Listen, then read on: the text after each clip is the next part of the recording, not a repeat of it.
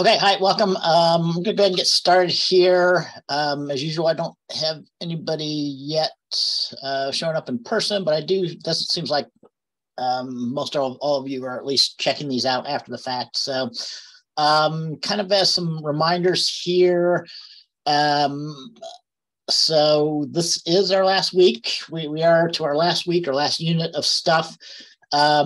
As is usual for these 5-week classes, we actually finish up on Thursday. Don't ask me why they didn't make it just Friday or something, but that's the way it is. And yeah, I do have to have everything submitted by Thursday that you want to have evaluated. So that does mean that our schedule is a little bit shortened this week. So, just keep that in mind. You do have to have the problem set, as usual, is due on Tuesday. And I left the program assignment due on Thursday, as usual, but we do have to have the test also done by Thursday. So the final test on our Unit 5 will be open on Wednesday, so you can take it anytime on Wednesday or Thursday. So in any case, do you make certain that you keep that in mind? It would be a good idea for most people to get started on the program assignment today and try to get it done by, say, Wednesday or something, so that you could have the day Thursday to finish up the test 5. So as usual, if anybody has questions or things, just shout them out or chat it out. So basically, I was planning on, I might say something about, we did get back the test 4 answers. So let me bring that up real quickly. We'll do that. And then I'll look at the next problem set as usual. And then we'll get started on the programming assignment as well today. So there is an example solution. I don't think I have much to say about this. Again, people, if you have questions about these, let me know or email them to me. Excuse me. Most people had the first question correct, either correct or completely incorrect. 1 or 2 people were still completely incorrect. I mean, the only probably real common mistake was still not really doing these the way that I think that they're quite right, calculating the page faults, right? So again, once again, for these questions, there were like 10 page references, but the first 3 page references would actually cause page placements because there's empty frames in memory. So we just end up getting memory, the pages 3 to 4 placed into frames 1, 2, and 3 in memory for all these questions. So I marked those as P's here. If you're going to calculate the page fault ratio and use both the placements and the replacements, so use all 10 of these references, you need to count these as faults or instead of hits, right? So I had some people give me, like 2 out of 10 here, which is definitely incorrect, right? It's either 2 out of 7 if you only consider the replacements, or it's 5 out of 10 where you have to consider these initial 3 as faults. So that was probably the only kind of common problem on this first one here. And then I will just mention that, again, most people either got this all correct or kind of went off the rails immediately. So, if you had problems on this one, you should definitely look at the example solution. So I kind of think the modified clock is kind of the most important one to understand of the page replacement schemes from our Unit 4, because real operating systems use something like this modified clock. So it'll use a clock algorithm, and it'll take into account both use bit and whether the page is dirty or not, whether the page has been modified or not. So if you look at what Linux is using and Windows is using to do actual page replacement for the memory manager, it's going to be something like this kind of a clock algorithm. All right, so yeah, that's all I wanted to say about the test 4, unless there's any questions on that. And as usual, let's look at the problem set a little bit as well, although I probably don't have a lot to say about the problem set today, unless there's some questions about it.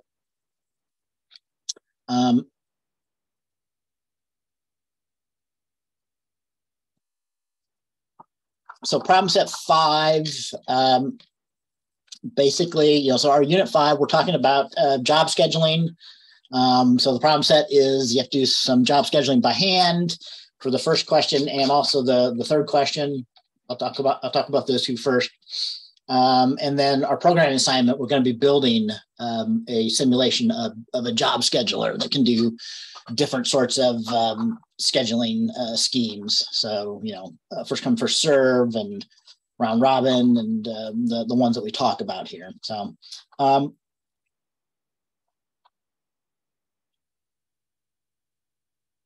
so for the first question, you're given a set of processes and their arrival times. This was a question from our the textbook, from the questions at the end of chapter 9 probably. So the format's a little bit different than the problems, the scheduling algorithms that were given in our textbook. So hopefully these won't confuse you. But yeah, instead of giving like the total time for the process, we give you a burst time here, but it works pretty much in the same way. Although kind of as an aside here, something that you should understand, like in a real operating system that's doing multi-programming, normally some version of a round robin scheduler is going to be happening. So really what's kind of important is the burst time. So that's really the time between when you schedule the process and when it next does some sort of IO, right? So things that have a short burst time means that it does just a very few number of operations before it does something that causes usually something like a read or a write to a hard drive or something like that. So things that are short here are going to be examples of things that are IO bound. So they do relatively small amount of work in comparison to when they have to actually do some reads or write to get data in and out of memory or to secondary storage, things like that.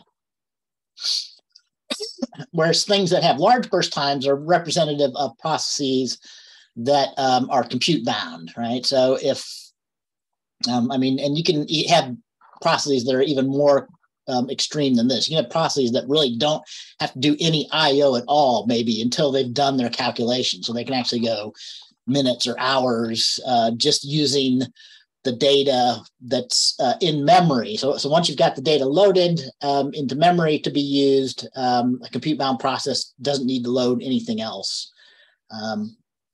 But those are typically going to have high burst times in a round robin system, right? So anyway, though, in terms of this problem, the first one, you can think of these work kind of the same as the service times that we use to work through these scheduling algorithms that we had in chapter 9. Although we also did give a process priority here. So I asked you to use that for one of these. So basically you need to do, you're given kind of an example of doing first come, first serve. So if you remember, first come, first serve is basically just keep a common queue. First come, first serve is non-preemptive, the way our textbook shows it. So since process 1 came in first at time 0, it's going to be scheduled. So it'll run for the first 60 milliseconds, the first 60 time steps. And then process 2, the next process that came in was process 2, and it came in at time 20.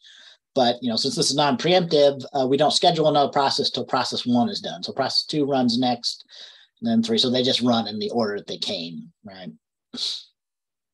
But so what you should give me for this first problem for the problem set is the same sort of answer. So what I want to see is like a schedule, and then the time broken up into 10 millisecond steps that each process is running here, right? So the first one you should do is the shortest remaining time. So shortest remaining time is one of the process scheduling algorithms that we look at in chapter 9. So we've got shortest process next and shortest remaining time. Shortest process next is kind of a non-preemptive version of doing scheduling algorithm based on the time of the process, and shortest remaining time is sort of the preemptive version, okay? So in our textbook, the preemption happens when a new process arrives. So anytime a new process arrives, you then preempt the current running process, and then you select the process that has the shortest remaining time left on it to be the next process to run, okay? So for this one, that'll mean that actually at time 20, process 1 will start running, but at time 20, you would preempt process 1. At that point, you would have process 2 and process 1, and you'd make a decision, which is the process with the shortest time left. And that would be the one that would start running from time 20 there.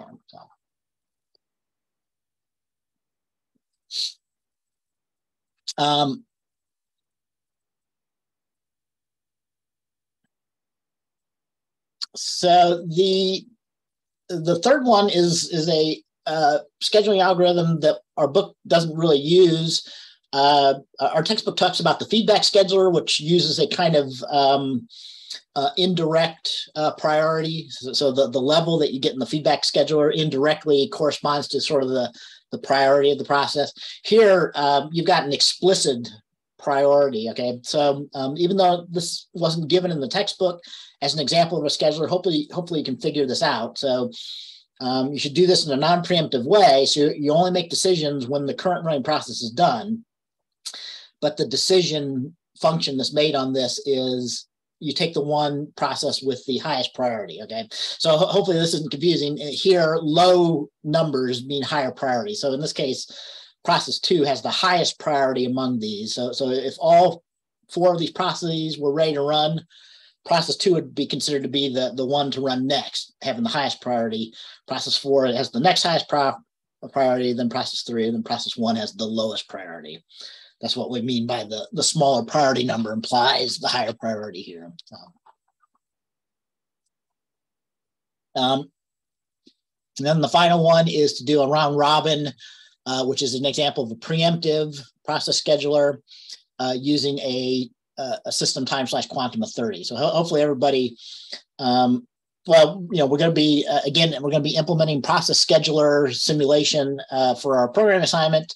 But this is similar to actually our assignment 2. We had a round robin scheduler, but our textbook talks about these. So basically here, the preemption mechanism is that every 30 milliseconds or every 3 of these 10 millisecond time steps, we would preempt the current running process, return it back to the ready queue, and then select the next process at the front of the ready queue, okay? So be careful that you do maintain your ready queue correctly, so when something gets preempted, it should go to the back of the ready queue. I think I've talked about this before. If you want to end up with the same results that our textbook gives, there can be some ambiguity. So like here, we don't have an ambiguity, but if process 2 was arriving at time 30 and process 1 would have been preempted at time 30, the way the textbook handles it is that the arriving process is considered first. So you'd end up putting process 2 on the ready queue first, followed by you'd preempt the running process and put it after any arriving process. So so that I can't remember if that makes a difference in this problem you had to do for this problem set or not, but it might.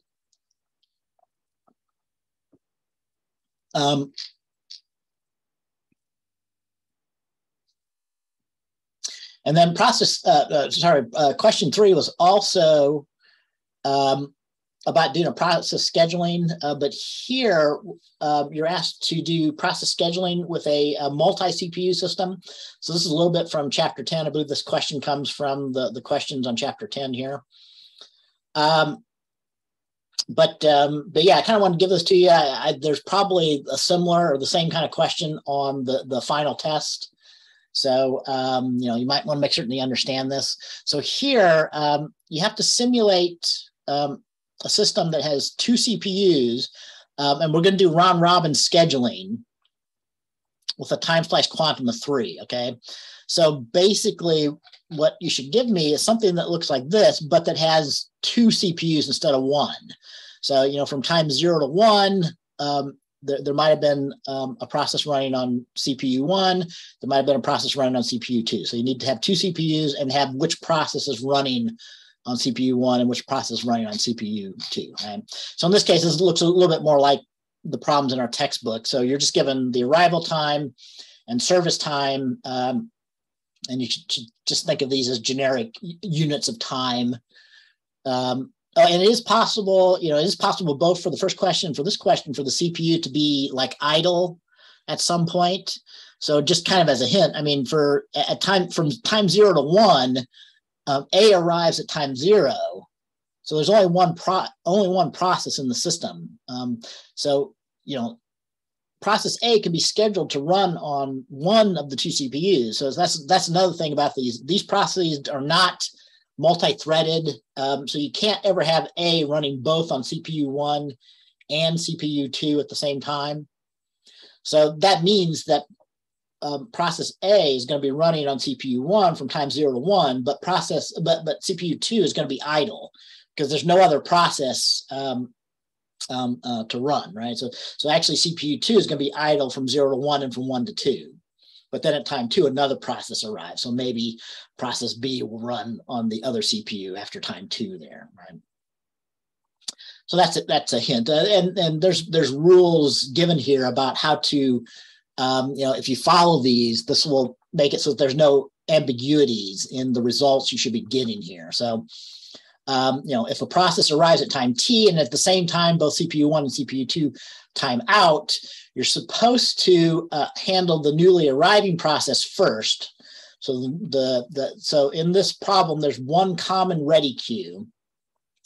So the newly arriving process would go on the ready queue first, followed by the process that times out on CPU 1 would then time out and be put onto the ready queue second. And then the process on CPU 2, if they all were timing out and arriving at the same time, the process on CPU 2 would then be put on the ready queue third, according to this first rule here. Another rule is that, you know, if both of the CPUs are idle at the start of a time step, CPU 1 will always schedule first. So that's why I said, for example, process A arrives at time 0.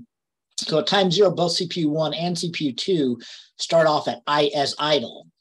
But CPU 1 would schedule first, so it would schedule and run process A. And at that point, there's no more processes available on the ready queue. So CPU 2 would just be idle from time 0 to 1, right? And that's a direct result of following this rule here, this rule 2. So, and I just already discussed this one. So then that's the same thing as saying is when a CPU is idle, it will check the ready queue, but it is possible that the ready queue could be empty. So, you know, if there's nothing scheduled, then the CPU is going to be idle for a second. And that can happen in this problem, right? I don't think that the CPU ever ends up being idle on this first one, right? I mean, it could happen even though it's a single CPU that you're simulating here. But it probably doesn't ever happen that the CPU is idle on the first problem, but it definitely can happen on the second one, that sometimes CPU 1 or CPU 2 ends up being idle here. So,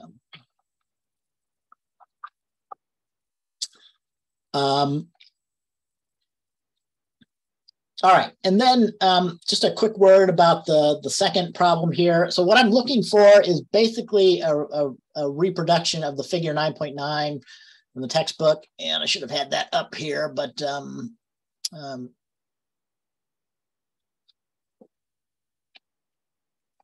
let me bring up that figure here real quickly.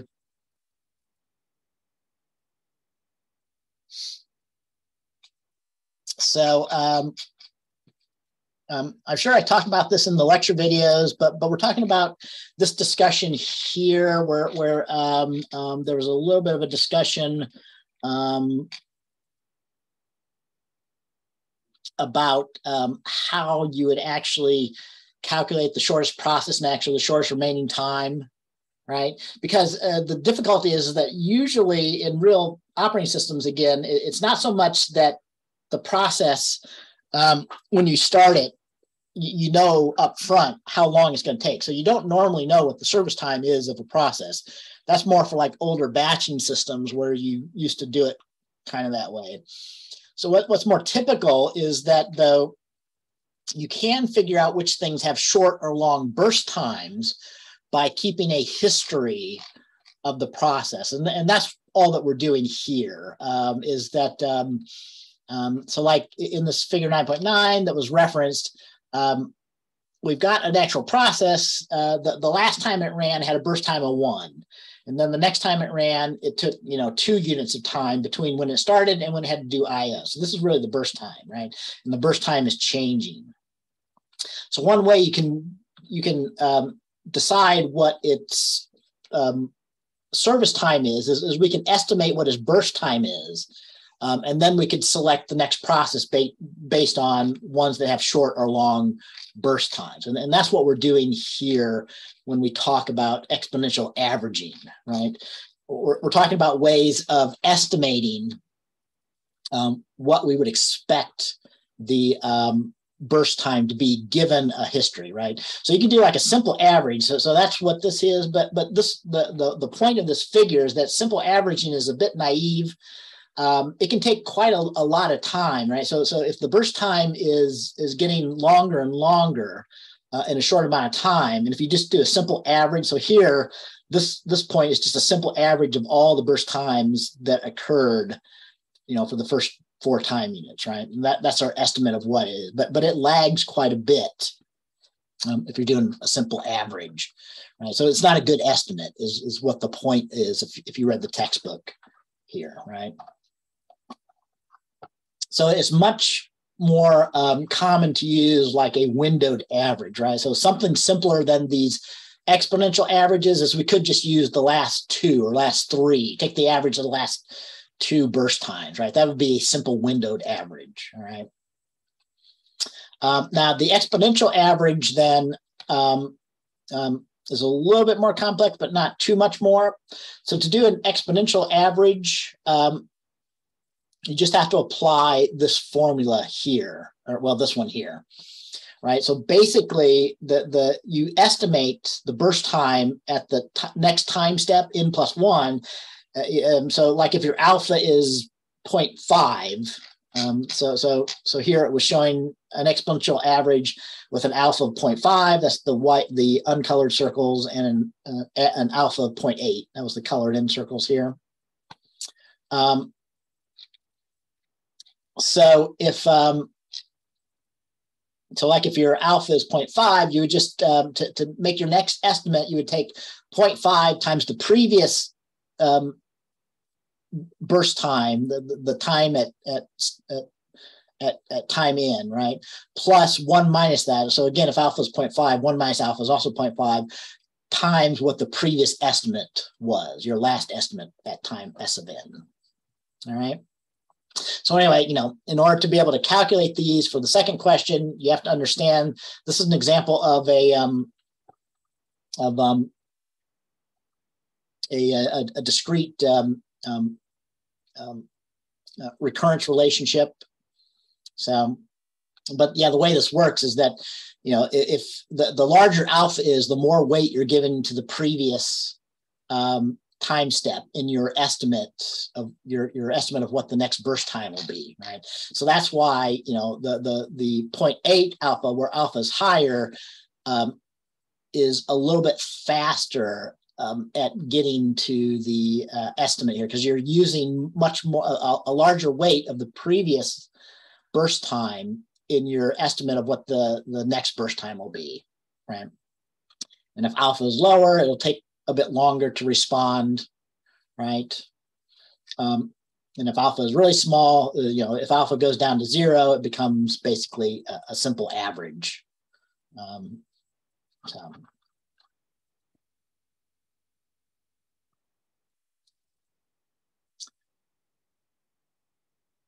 Anyway,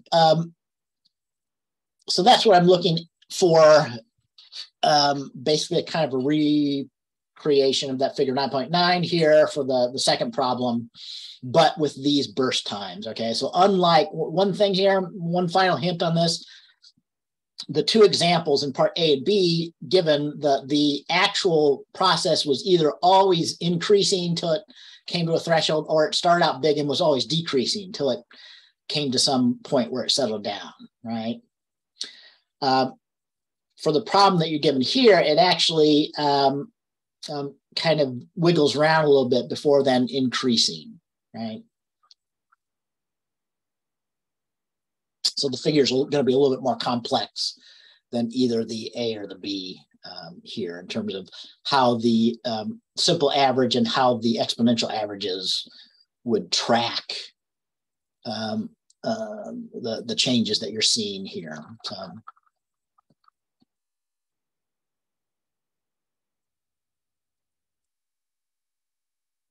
all right, I think that that was kind of all I wanted to discuss about the problem set.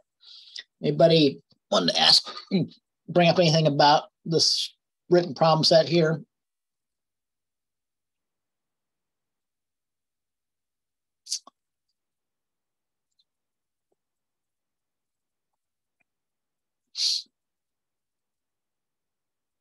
If not, we'll go ahead and kind of as usual, I'll get started on the program assignment.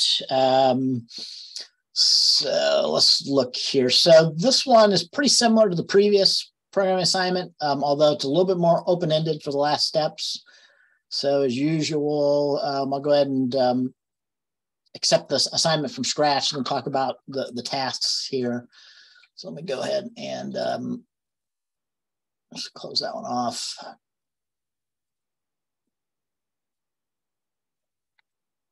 But let me go ahead and start from the beginning, accepting the assignment and then cloning the repository.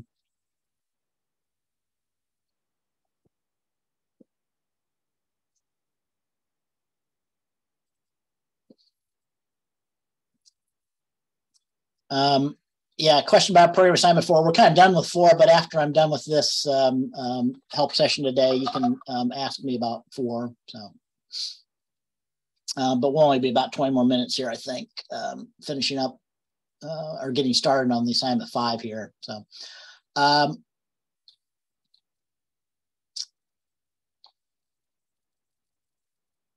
so once we've accepted it, as usual, we should be able to clone the SSH URL here. Oops. Let me get GitHub started, or get VS Code started.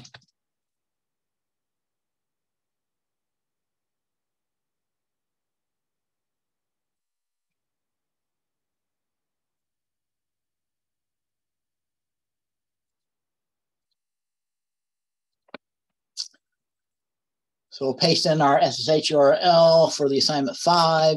As usual, I always have this problem. I don't know if people have this one, but it's kind of a little bit of a bug in VS Code. So yeah, if you close off from a dev container, it doesn't give you the option to clone it into a local folder. So I always have to instead do like a open up a folder from my local first before I can actually clone the way I want it to. So I'll just open up an old folder first and close that off again.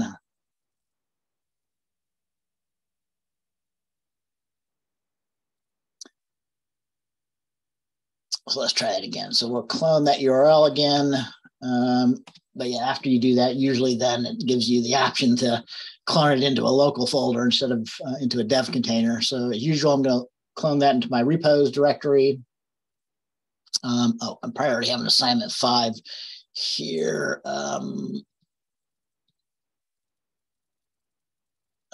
Just a second, I want to delete that off first before I reclone it.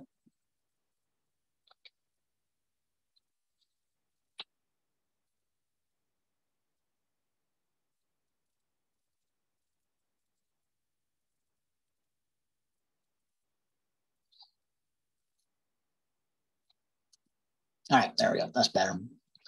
So we'll go ahead and clone it to a local folder. We'll go ahead and open up the clone repository, and then we'll go ahead and reopen it in our dev container.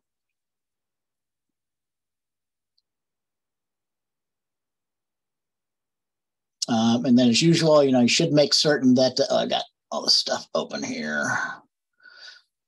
If that's the first time you're doing the assignment, it probably shouldn't have anything open for you normally, but I'll go ahead and make certain that everything builds and cleans, builds and runs the test correctly. So we'll do make clean, followed by build. You just want to always be checking that everything's building and it links into the test and sim executables. And that then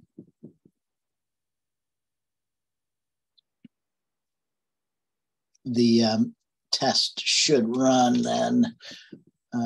Oops, there we go. Both from the terminal, or if you want to run it from the test container. So in this case, there was one set of tests that was uncommented to begin with.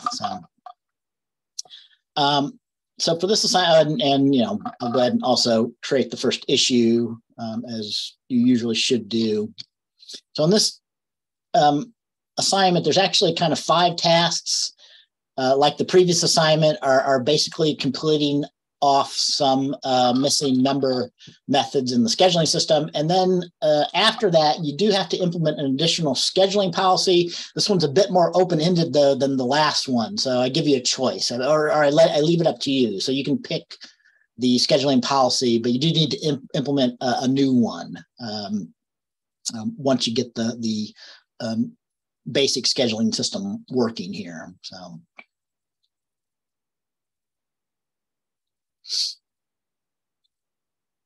So anyway, create the first issue and go ahead and associate it then with the feedback pull request.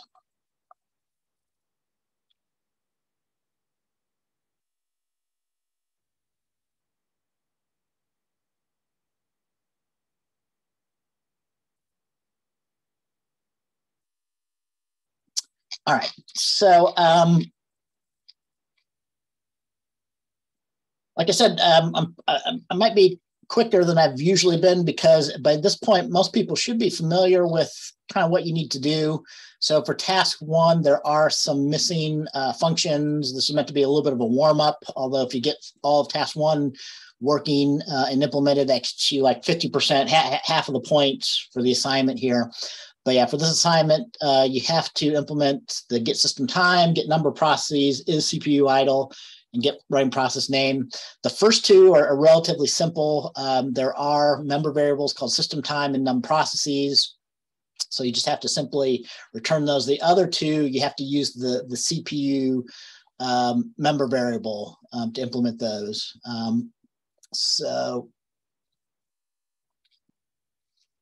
kind of like for assignment 4, this first task was actually broken up into 4 little subtasks. So you have task 1.1, task 1.2, 1.3, and 1.4. So you can do these one by one. So I'll give you the first one. So to get the system time, you just need to implement the get system time here as a member method. So in this assignment, you're given the scheduling system class is in the scheduling system header file. So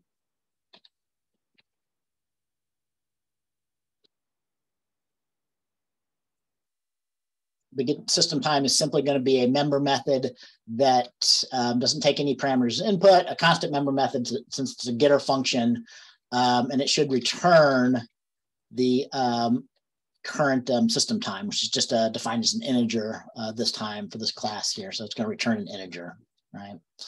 But as usual, or the same as in the last assignment, this method is completely missing, so you have to add it into the header file. And then we have to implement it.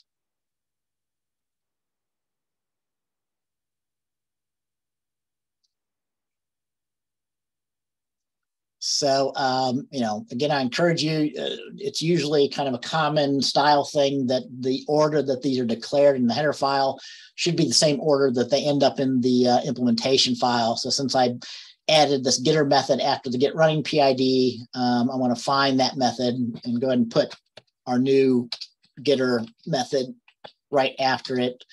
And you do have to define the function documentation. This shouldn't be an afterthought, so you should add this in when you are actually creating the method.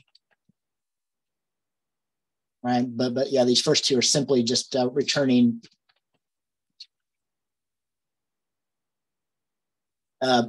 are just returning the current values of these member methods here. And I did forget that this is a member of the scheduling system. So you do, in the implementation file, you do have to indicate that this is a member method of the scheduling system class that we're implementing here.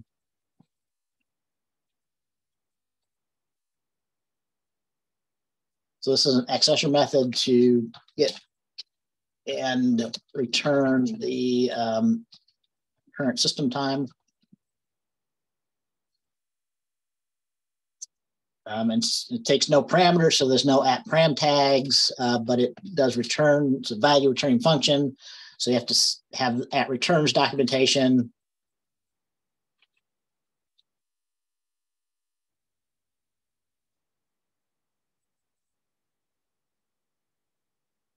If you have lines that are continued, keep lines less than 80 characters. Another comment in general I've been given to people. So I've got my settings so that shows both the 80 and the 120 column mark here in my Visual Studio Code editor. But if you have long continued lines, you should indent continued lines an additional 2 spaces and so on, right? But something like that should be enough to get the system time to work. So now that I uncommented that, if I rerun my tests, it should be passing all the task 1 test for getting the system time, actually just this one insertion here. So you need to do a similar thing for the get number of processes. Is CPU idle? Should return a Boolean, should return true if the current CPU is idle and false if it's not. Okay, so this, we're using something pretty much the same as what we did for the second programming assignment in this class. So there is a member variable called CPU, which just holds a PID, which is just a type deferent int, right? So this just holds a process identifier. And we use -1 as a special process identifier to represent idle. So whenever the CPU is idle, the CPU member variable is going to be set to idle, right? So to implement the is CPU idle, you can check if the CPU member variable is equal to the idle flag, that global constant. And if it is, you want to return true. And if it's not, that means that there is a valid process running, right? So process ID 1, 2, 3, whatever the ID of the return random process will be in there if there's actually a process running on the CPU. And in that case, you'd want the is CPU idle to return false, right?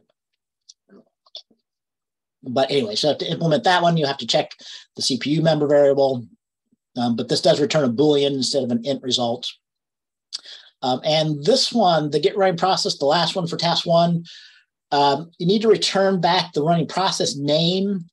So again, just a quick kind of explanation of what we're doing here. So this is similar to what we did for the second programming assignment in this class. We've got an actual, we're just using an array instead of a map this time of processes. So there's a member variable called process. This is defined to be a process pointer, but this gets dynamically allocated. So, when we're running these simulations, there's going to be an input file like process table 1.sim. So this is the same process table that was used at the examples in our textbook in chapter 9, right? So there's 5 processes that we're simulating in this scheduling simulation. Process A arrives at time 3, has a service time, arrives at time 0 and has a service time of 3. Then B arrives at 2 with a service time of 6 and so on. So these are basically the name of the process, when it arrives, and its total time, its service time here.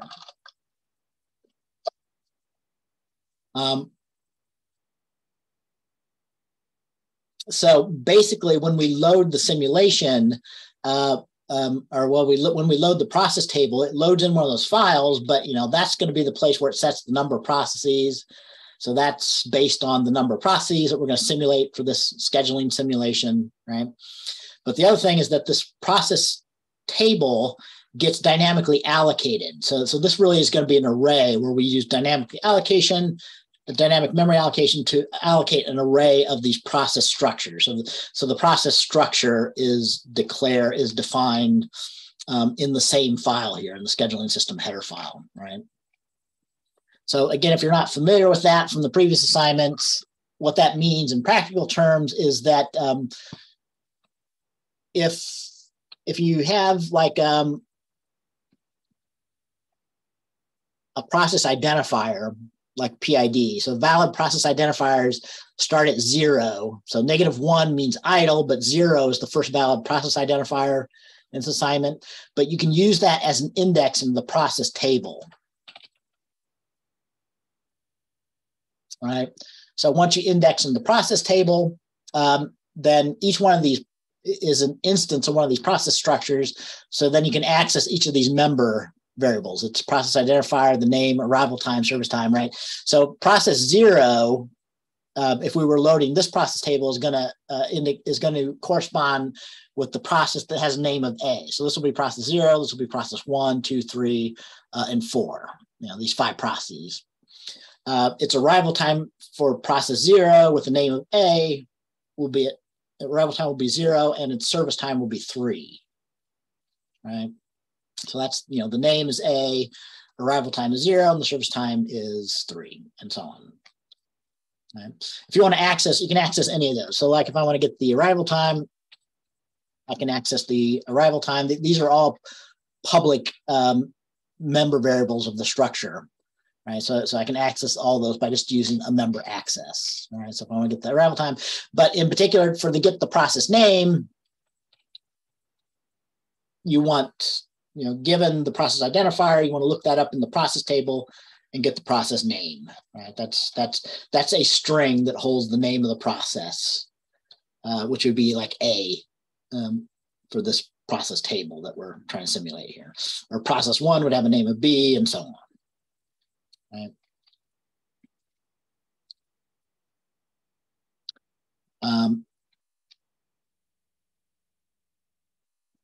But yeah, you'll need to be able to do that because you'll need to be able to access the process table for most of the other functions that you do as well here. So,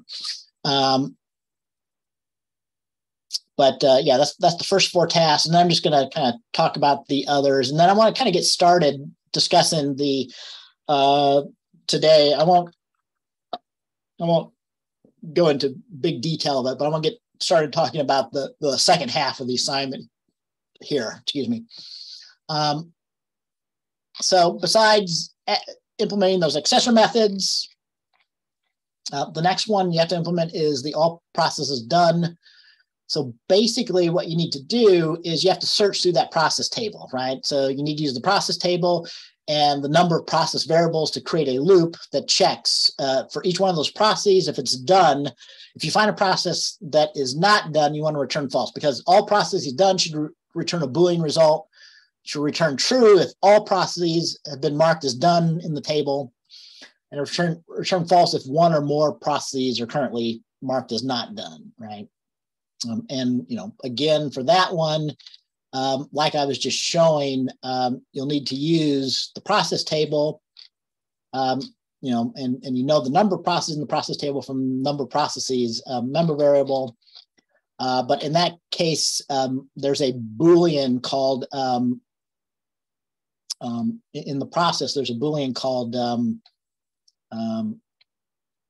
done. There's the last one here. So this will start off as false. All the processes initially will not be done, so that will be false. But you can check that member variable to see if you can find a process that's not done yet or not. So for the all processes done here.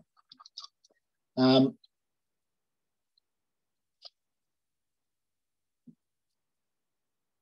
then dispatch CPU if idle is used in the simulation. This is the main thing that's called in the main loop of the simulation that if the CPU is idle, it will try and dispatch a process. So this is part of doing the process scheduling simulation, okay? But we really don't use we implement scheduling strategies to actually do the work of determining which should be the next process that gets dispatched, okay? So for this method that you're implementing here in the scheduling system, you're not really going to be doing the work to figure out which process to dispatch. You're going to call the scheme to ask it to tell you which process to dispatch next, right? So the pseudocode for this method is, you first check if the CPU is idle. You should reuse the is CPU idle method that you implemented on task 1 here. I believe that's a requirement here. If it is idle, then you want to ask the scheme what should be the next process to dispatch. So it will return you a process identifier, which you would set the CPU to be that process, and you need to update the start time of that process to the current system time. Okay. So this is similar to what we did for assignment 4. So just to explain this, in our scheduling systems, we've got it's called a policy, right? So there's a hierarchy of scheduling policies that implement things like, or that can implement different scheduling policies. So the only one that you're given initially is first come, first serve. But you could also have shortest remaining time, highest response ratio next, and so on. All these different scheduling policies could be implemented, right? And the scheduling policy, like in the previous one for the paging policy or the paging scheme, the scheduling policy is just an abstract base class that defines an API. So these are the things that you have to implement in order to implement a particular concrete scheduling policy. So you have to be able to be notified when a new process arrives. You have to be able to, the one that we're talking about here for scheduling, for dispatching the CPU if it's idle, is you have to call it the dispatch method for the policy, right? So dispatch doesn't take any parameters as input, and it returns the process identifier of the process that should be selected to run next. So that's the heart of scheduling a process is the dispatch method, determining what should be the next process that's dispatched, right?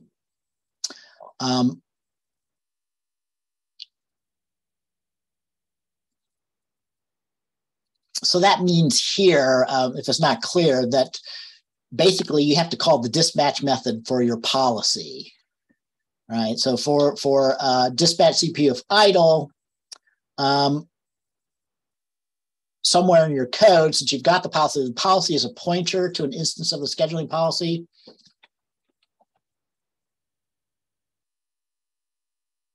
You have to call dispatch, and that returns a process identifier.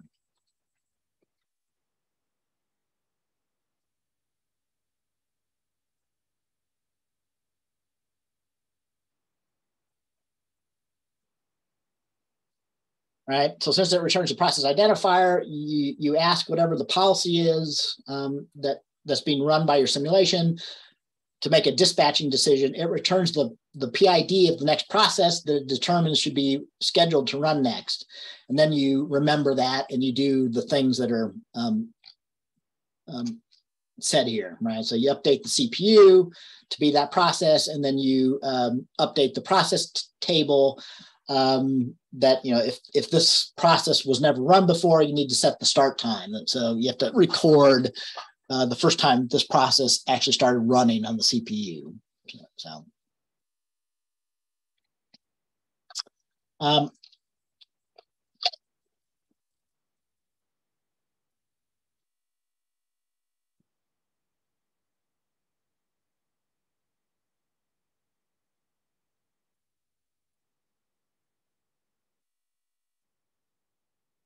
and then finally, the fourth one you need to do is to implement the check process finished. This is a little bit, some similarities to the all processes done. No, that's not true. So the purpose of this one is that if there is a process currently running on the CPU, this method is supposed to be checking to see if it's finished, if it's actually run to completion, right? So basically, if the CPU is idle, that means that there's no process running on it, so there's nothing to do. So the suggested pseudocode for this is, if CPU is idle, you should use your is CPU idle method to check that. So if it is idle, you just return immediately. And then make a second check. So if the process that's running, if its time used is less than its service time, then it's not yet done. So again, you should return immediately. Okay. So again, that is you're back to looking at the process table. So you know which process is currently running because that's in the CPU member variable. You can use that to access the process table. Inside of the process table for a process, you've got its service time. So that's the total amount of time it needs to run. And you've got its time used. It's used at time. That's the amount of time it's actually used so far. So if the use time is less than the service time, then it's not yet done. If the use time is greater or equal to the service time, then it's done. Right? And if you find that it is done, you have to basically record some things. Record the time when in the system when the process finished. You have to set the process to be done. So you have to actually set that Boolean so that your check all process finishes works correctly. All process done works correctly here because it's using that done member variable. This is where it gets set. And then you have to set the CPU back to idle. So when the process is done, the CPU becomes idle then again at that point.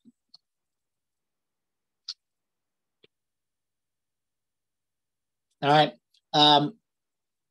And then once you do that, you actually do have to uncomment some things in the run simulation to get the full simulation to work. Again, this was kind of the same as what you did for the previous assignment. So I think, but unlike the previous assignment, there's only like one place. So run simulation is the main loop. So let's look at the scheduling system implementation file and look at the run simulation. So this is the thing that actually implements the loop. So here's the main loop. It's commented out. So you have to uncomment that. So basically what it does is as long as not all processes are done, we have to keep simulating stuff. What we do to simulate stuff is we check if a process arrives, check if we need to preempt the current running process. So this, we ask the policy whether we should preempt or not in order to implement the check process preemption. Call your dispatch CPU if idle. So if the CPU is currently idle, we want to try and dispatch a process, the next running process, simulate a CPU cycle, which basically implements the time used and stuff like that. And then we call your check process finish that you implemented, that you should implement as task 4, which figured out if the process that's currently running is done. And if it is, records that it's done, does all that kind of stuff. So. And we just keep doing that until all the processes are done, right? That's our main loop for the simulation here. All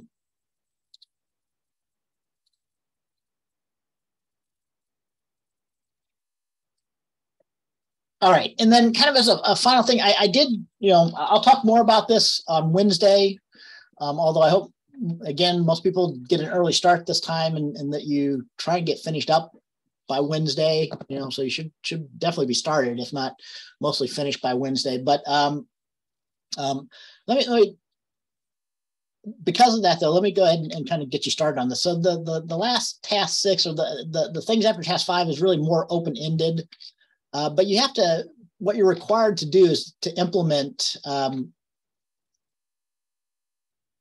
a scheduling policy of your own. Oh, I see my documentation is wrong there. You're actually implementing a scheduling policy of your choice, not a page replacement scheme. That was the previous assignment there. So you're given first come, first serve. So you can implement any of the scheduling policies that are talked about in our textbook. So the ones besides first come, first serve. So the ones talked about were the round robin scheduler, source process next, source main time, highest response ratio next, or like a feedback scheduler, right? So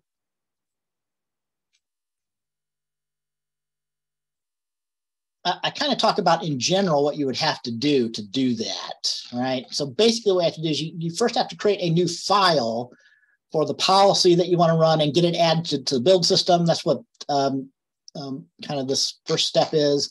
Then you have to actually implement those 4 API methods: reset policy, preempt, new process, and dispatch. And then finally, you have to enable your new scheduling policy in the fuller simulation. Okay? So let's say that you wanted to implement a feedback scheduler. Okay. So to do that, you would, what I suggest is, I mean, basically you have to add in a new scheduling policy.cpp file and a new scheduling policy.hpp file into the system. Now, these files for your new scheduling policy are going to be pretty similar to the existing first come, first serve. So probably what you want to do is just copy and paste these. So you can use the file browser in Visual Studio Code, or you could use your file browser on your host system, whatever the normal file browser is that you use to do these, right? So in Visual Studio Code, I think you can just hit, like, if I select the file over here in the file browser, the file explorer, I can do like Control-C and Control-V as usual, make a copy of that file. And then once you have a copy, you need to rename it. So let's say we're going to do a feedback scheduler. So I hit F2 to rename.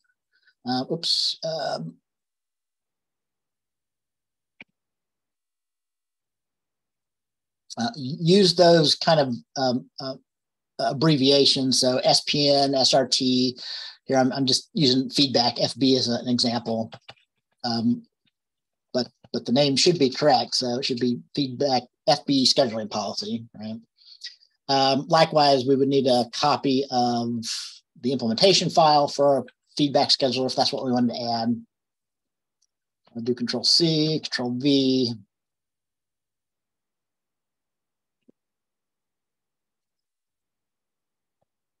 And we'll rename the file, right?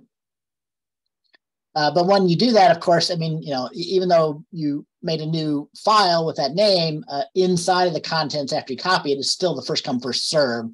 So you wouldn't be able to compile until you at least change the name of the class. But probably the best thing to do is to do like a global search and replace. So I think like in Visual Studio Code, if you do like Control-F, you can bring up the thing. So you want to be a little bit careful here, watch what you're doing, but basically I do want to find all the instances of FCFS scheduling policy and replace those with FB feedback scheduling as an example here. Bring it back up to the first one here. So now that I've got the first one highlighted, I can go ahead and use my find and replace to replace these. You should look through the documentation also, make certain the documentation matches. So after I change this, I won't do that here, but some of this might refer to the first come, first serve, but you should be changing that to be whatever scheduling policy.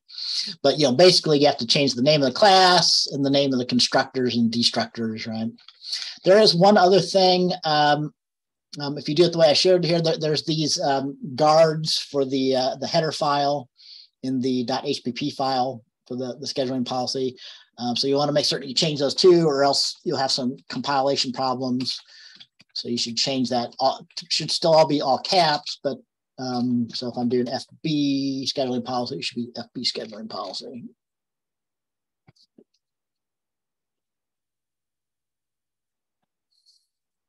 All right, and of course you have to do that also in the implementation file, same kind of thing.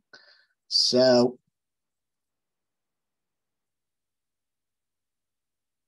I can just do a search and replace. So here we're changing the name of the constructors and the destructors to be our new class here, the feedback scheduling policy. Of course, all these are member functions for our new scheduling policy that we're trying to add. So we need to change these to all the member functions. And then you can start from there. Of course, now we're still implementing actually first come, first serve, but you can look through that. For some of the scheduling policies, this may or may not be a good starting point. So normally probably what you need to do is kind of remove all the code that was in there and put in your own implementation. Once you've done that, though, you want to get your new policy added into the build system. Okay, so I've created my file, then I'm going to implement my new feedback scheduler. I've created it here now, but it's not actually building. It's not actually part of the build system yet. So if you do like a clean build, you'll see that. Let me fix that error there. So I left in some code, for example, that I was showing there. So,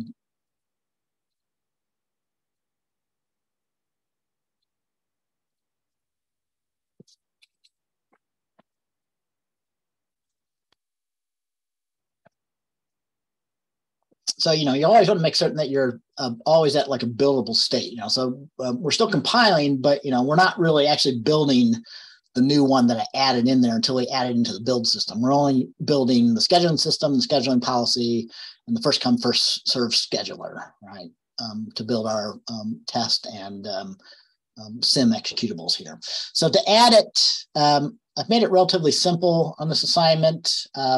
You have to open up the make file, the main make file in the project, and you'll find the only thing you should have to do, I think, there's actually code down here for the in the make file for the dependencies for like an HRRN and RR, SPN. I guess I don't have FB. I should have put FB in there too. But everything but FB actually had dependencies already defined. So like the object file for the feedback scheduler would depend on the header file. So if the header file changes, we want to recompile the object file. If the base class changes, we want to recompile the header file. Or if the implementation file, that's all that these are really kind of saying for all of these. But you do need to add it up here, right? So since I'm adding the feedback scheduler, you could just uncomment the appropriate line here, but you have to be careful. So this variable here in the make file is actually one line, but we use this backslash to mean that we're continuing on to the next line here. So every line except for the last one has to have a backslash on these lines that are defining make file variables here.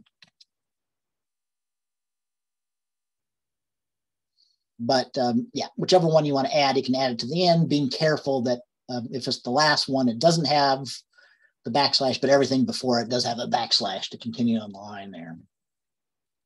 But the important thing of that is if you add that, it should now build. So now, again, I'm going to go ahead and do a clean.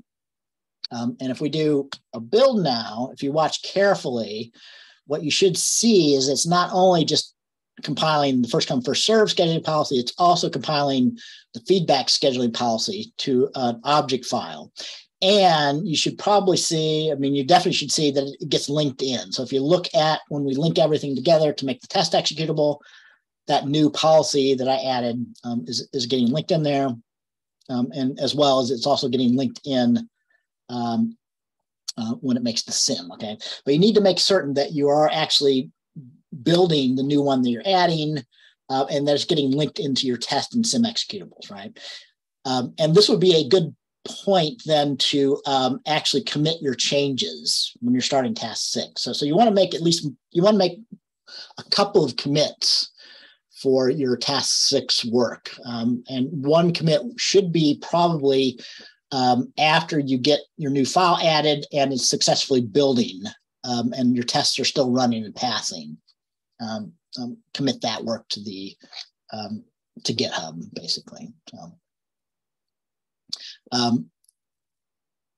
So yeah, in my case, we'll see that we've got new untracked files. So the U indicates that the feedback scheduling policy has never been added to the assignment yet. But like we've done before, you can just add those to the commit and then push them, and you'll get those new files added into GitHub, as well as the changes you made to Makefile to add in your new scheduling policy to the build and things like that. So,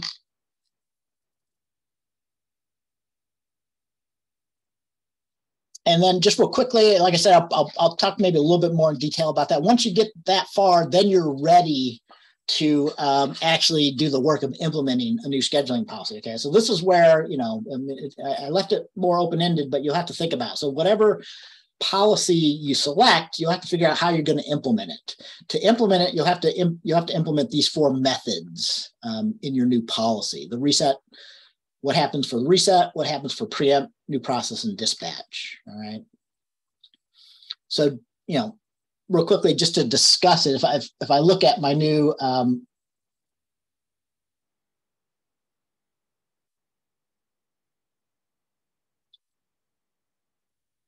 if I look at my new feedback scheduler, remember it still has the first come first serve, but basically what is implemented for first come first serve is basically all you need is a simple ready queue. All right, so we use a standard template library ready queue of process identifiers. That's the only member variable that the first come first serve scheduling policy had, right? And then reset policy is called anytime a new simulation is started. So all we have to do is make certain that the ready queue is empty. So this is basically initializing the ready queue, or creating a new empty queue and swapping that with our ready queue to make certain that the ready queue is empty, right? And then new process is called whenever a new process enters the simulation, right, for the policy. So for first come, first serve, all you have to do is push that process back to the end of the ready queue. So that's how we keep track of. And first come, first serve is non-preemptive, right? So basically the preempt is called every cycle of the simulation asking the policy whether I should preempt the current running process or not, right? So for non-preemptive scheduling policies, you just always return false. So something like shortest process next, which is non-preemptive, you simply return false. First come, first serve is also non-preemptive, so it just returns false. But if you implement a preemptive scheduling policy, you have to determine, okay, should the current running process be preempted or not? And I'll talk more about that maybe on Wednesday. And finally, last but not least, the most important one then is the actual dispatching decision, okay? So this is the method that's called every clock cycle of the simulation asking the policy, okay, if the CPU is idle, dispatch will get called and dispatch should be making the decision what should be the next process that's run, right? So again, for first come, first serve, it's relatively simple. If there are processes waiting, so if the ready queue is not empty, we just take the process that's at the front of the ready queue and return that, removing it from the ready queue. That's how we dispatch for first come, first serve, right?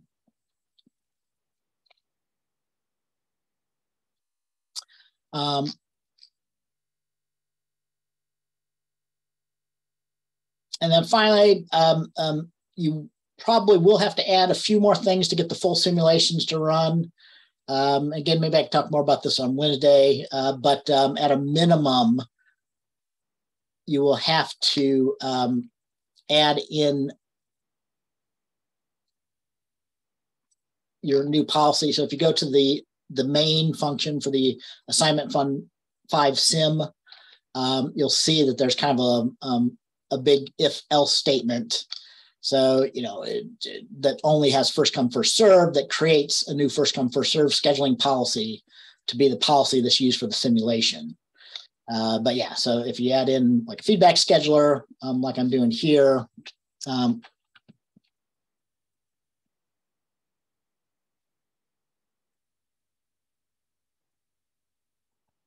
you'd have to add in something so that you can detect from the command line that the that we selected that we wanted to run a simulation with a feedback scheduler and create an instance of your feedback scheduling policy or whatever policy you're implementing, right? And it would be you'll have to probably include the header file. for your new scheduler.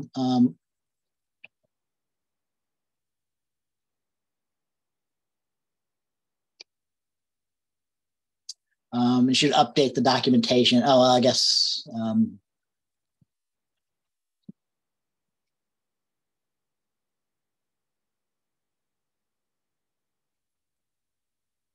it's kind of already in there except for feedback. But yeah.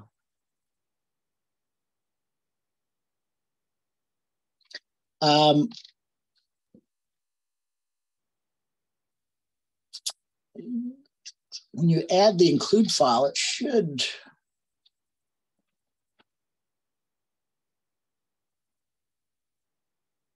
There it goes. Yeah, it should recognize that the feedback scheduler policy is a class now that you can make a new instance of. So, all right. So yeah, it's already a little bit longer. I really wanted to go here, so I'm going to go ahead and wrap that up. But that should be enough to get you started, including getting started on the second part here, right? So we can talk more about some of the details of how you might go about implementing HRRN or source process next or whatever you might be thinking of on Wednesday then. So,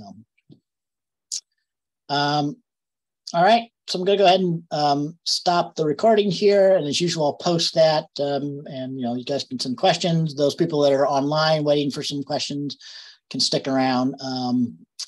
Yep, that's it. I'll see you guys later then.